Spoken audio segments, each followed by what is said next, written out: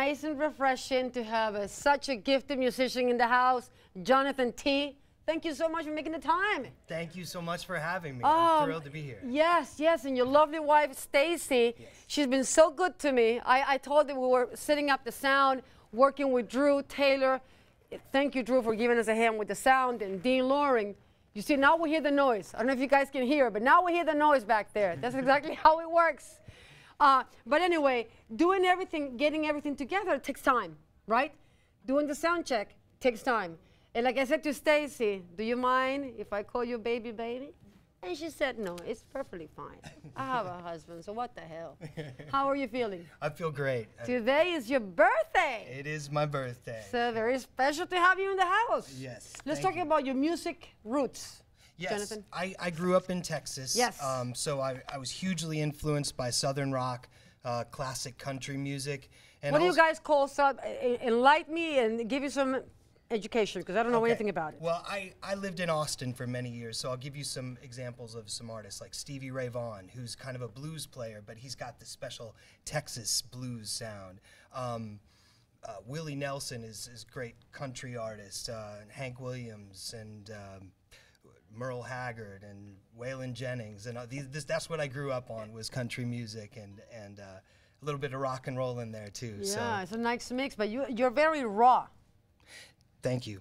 Right? I try to keep it honest, you know, Yeah. and for me that means slightly unpolished. So. What about Nirvana? I read that you like Nirvana too. Yes. Why? Well, because they did something with rock and roll that I thought brought the passion back to it. At that time in music, there was a lot of hair bands. It was kind of this, which was a lot of fun. You know, everybody was having fun and everything, but the music was maybe lacking a little bit of substance. And they brought back some really raw energy to rock and roll, and I really appreciated that about them. Yeah, what's the biggest misconception about country musicians, you think?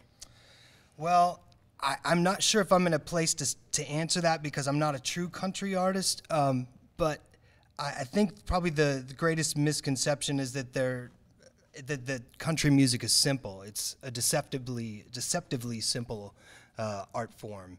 The goal is to keep it in a box that everyone can understand, and sometimes that's harder to do, especially with complex subject matter, to put it in terms that everyone can understand. Okay, what about the writing process? You like writing your songs? Yes, certainly. I write all my own songs. How does it work? How you write them down? How they come to you?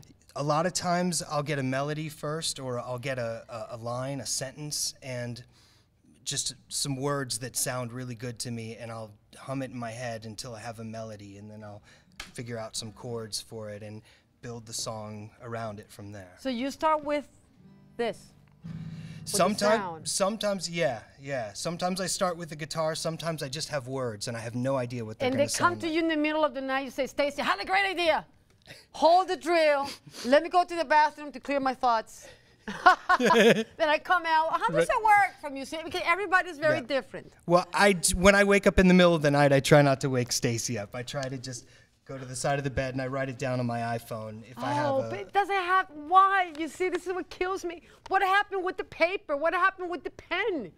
What happened to it? I'll tell you, I'm disorganized when I'm sleeping. I always write with paper and pen. I don't write normally, but that's what's by my bedside, so that's what's easiest. And the ideas come to you, and how long does it take you? It takes you an hour? It takes you 5 minutes? It depends. Some songs I've written in 15 minutes, and some songs have taken me 5 months. And how do you know? That's interesting. How do you know when a song is good? When I feel it. When I get chills when I play it. Right. Then I feel like I'm onto something. And if you don't feel it, it's not going to be good? If I don't feel it, I keep working on it. Are you objective with your own work, Jonathan? I try to be. You try to be? Are you tough with yourself? I try to be, yeah. Are you obsessed with yourself? I try not to be. I'm sorry I'm hitting you with so many questions, but you see, sometimes I get so much into it, and I start having so much fun with my guests that I completely forget that we have cameras on, and I just said, wait a second, what about my questions? That's right. You know, but I'm getting on, So what are we listening first? This first song is called Save Me. It's a song I released in February of this year, and I wrote it when I was up in the mountains in Vermont with Stacy. Very cool. She's a nice chick. She's very grounded. She's very real. I like people who come from the heart. I said it before, right, Stacy? So I don't fake it until I make it, baby. What you see is what you get. So let's bring it on. It's all yours, Jonathan. Thank you. Knock him dead.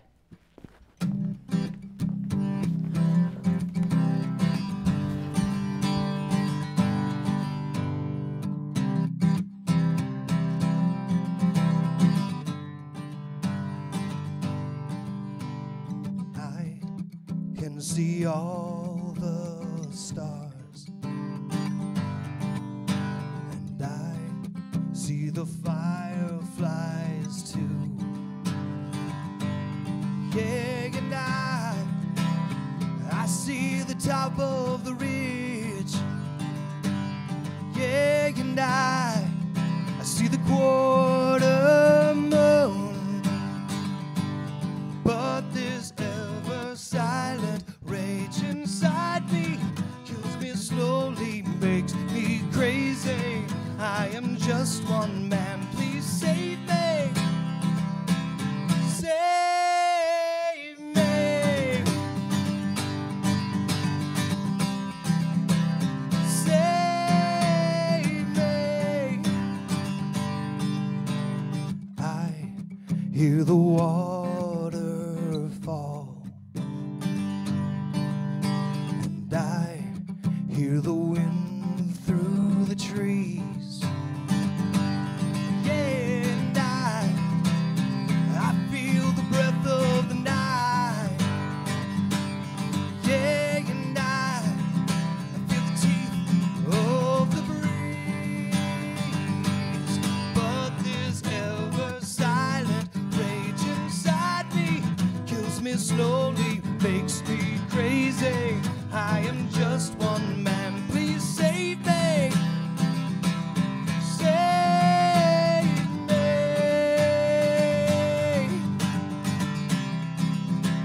Save me.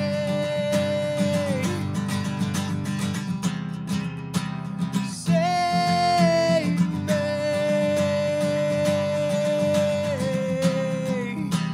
Save me.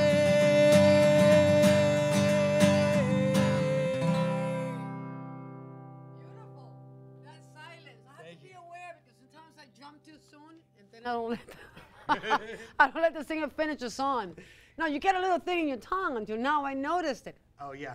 How does it work when you're singing? It doesn't affect you at all? I've I had- know it's a very silly question, but what the hell? I've had this for about 18 years. Ouch. And I do voiceovers for a living, so I had to get used to it very quickly as soon as I got it. Let's say within about 2 weeks or so, you couldn't tell I had it. But your tongue doesn't get numb, doesn't hurt, doesn't itch, doesn't bother you, doesn't, no? Honestly, I forgot it was in there until you mentioned it. I haven't thought about it. I heard, Stacy, and please correct me if I'm mistaken, that it works pretty good with kissing.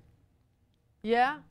Keeping the cutie. Don't blush, Jonathan. We're all in the family here. I'm a little shy. Yeah, I can tell. I can tell. Now, you began playing piano at the age of 7, Yes. correct? Yes. And then you started songwriting at the age of 8. Yes. That's pretty early. Well, just being at the piano, my family always had a piano in the house. Yeah, you come and from yeah. from a music family. Yes, yes. My oldest brother's a professional singer, and my other brother is an excellent singer in his own right, also. But we Okay. always had a piano in the house, and I just was banging around on it, and I told my parents I wanted to take lessons, and they got me started. And once I had some basics down, of course, I started coming up with some ideas, and I found it like an interesting creative outlet as a child. So you got it. But how come? What about your guitar? You put your guitar away for 10 years. Oh, what yeah. happened there? I went to college. I'm allowed to ask you, Yeah, right? Oh, yeah, please. Okay, please. I went to college to study guitar, and it's a really tough program. Why and is it so tough? It's a jazz school. I went to the University of North Texas, which is a phenomenal jazz program. And these guys are phenomenal jazz players. And I'm an okay jazz player. But it was a very tough environment for me who, you know, jazz was kind of a secondary thing for me.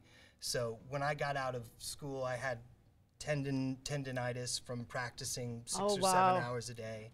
And I needed to be pain-free for a while. So put the guitar in the case, slid it under the bed. So that's what it was. There was no psychological reason behind it. Not really, It other was- than it just was- being burned out. Yeah. academically. I went and studied something academically that really is more of a heart type of thing. Right. So I was learning all the book side of things and the theory and everything, Right. but I didn't really learn to feel the soul of music.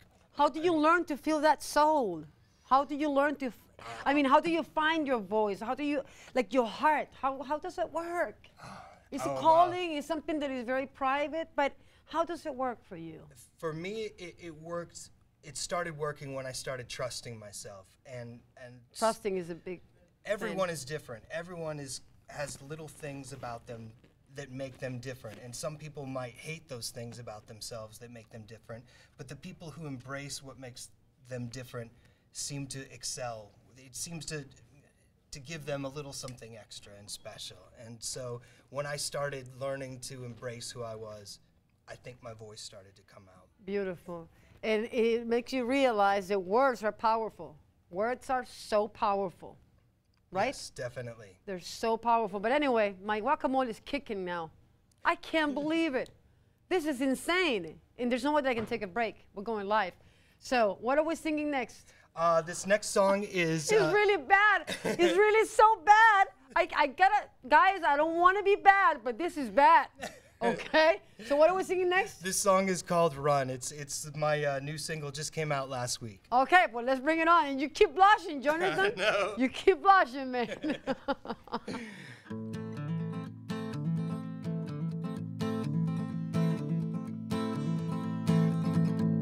We packed our bags all through the night, headed out before first light. No headlights into the night, nobody wakes up, nobody else has to die. Racing against the rising sun, can't believe what we've just done. Well, I never meant to use the gun, I got nowhere left to go, just run.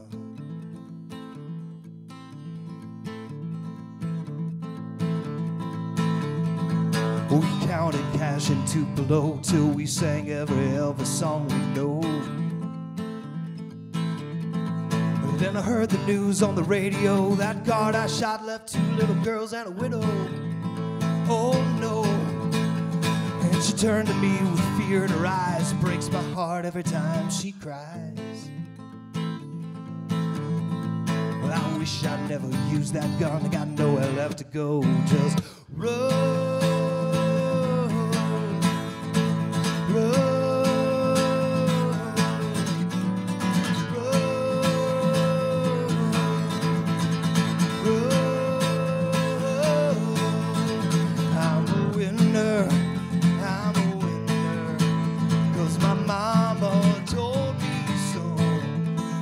You're special, yeah, I'm special.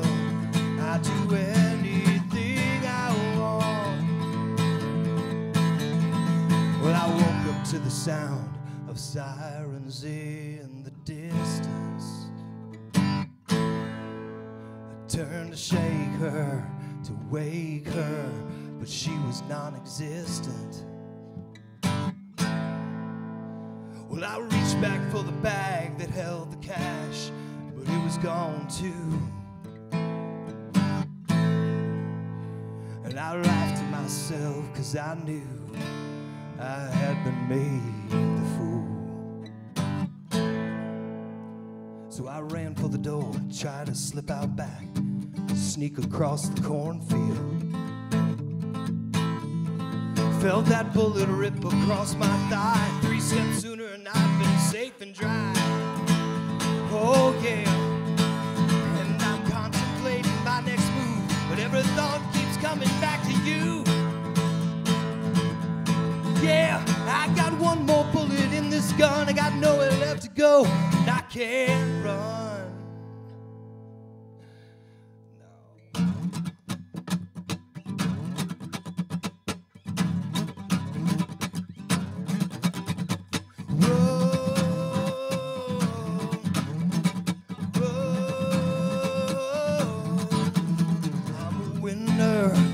I'm a winner, 'cause my mama told me so.